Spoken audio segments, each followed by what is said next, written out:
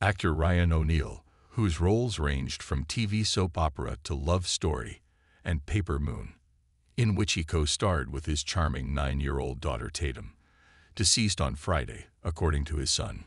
"My dad passed away peacefully today, with his loving team by his side supporting him and loving him as he would us," wrote Los Angeles sportscaster Patrick O'Neal on Instagram. It took some time before representatives from O'Neal could be reached. He was vague about the reason. A decade after his initial diagnosis of chronic leukemia, Ryan O'Neal received a second devastating diagnosis: prostate cancer. In years, he had lived to 82. Patrick O'Neal wrote, "My father, Ryan O'Neal, has always been my hero. He is a Hollywood legend." End of sentence. Peter Bogdanovich, on Paper Moon, and Stanley Kubrick, on Barry Lyndon, were two of the most acclaimed filmmakers of the 1970s with whom O'Neal collaborated.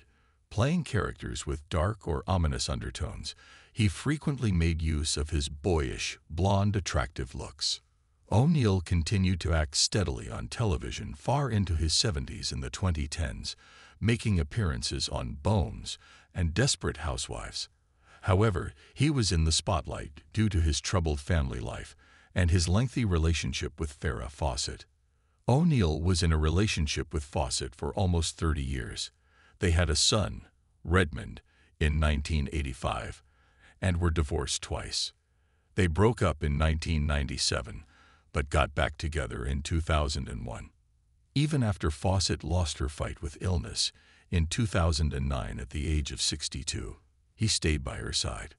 One of O'Neal's sons from his previous marriage to Joanna Moore is the actress Tatum O'Neal, who co-starred with him in the 1973 film Paper Moon and went on to win an Academy Award for Best Supporting Actress.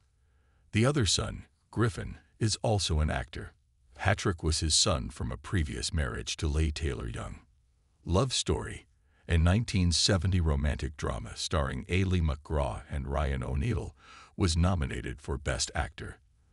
The film follows a young couple as they fall in love, get married, and then learn that she has terminal cancer.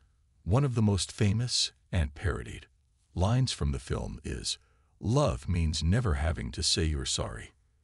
The actor's relationships with his 3 children were not always smooth.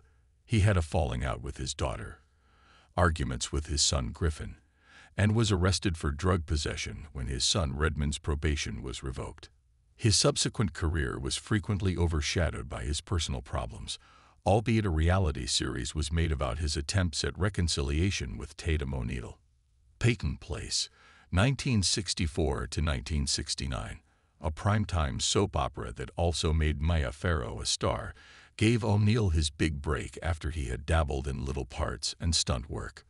O'Neal then made his big screen debut in 1969's The Big Bounce, co-starring with his then-wife, Leigh Taylor-Young. However, he became a cinematic celebrity because to Love Story.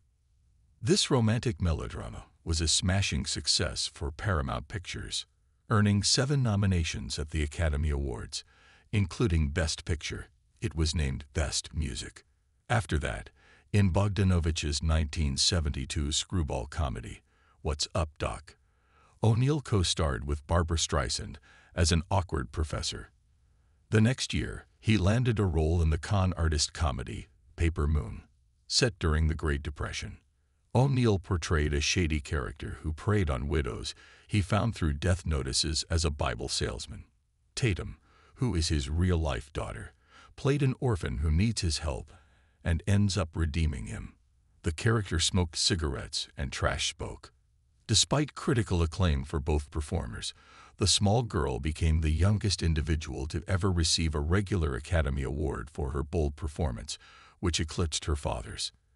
In 1974, when the prize was given out, she was 10 years old. Special Oscars have been presented to younger artists like Shirley Temple. In Kubrick's 18th-century epic, Barry Lyndon, the elder O'Neal played a downtrodden Irish rogue who wandered Europe pretending to be a nobleman. This was the elder O'Neal's second big film.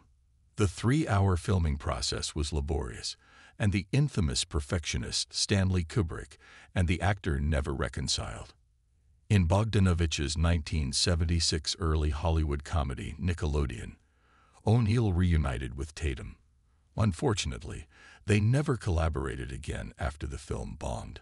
Oliver Barrett, the protagonist of his hit film Love Story, had another unsuccessful sequel, Oliver's Story, released in 1978.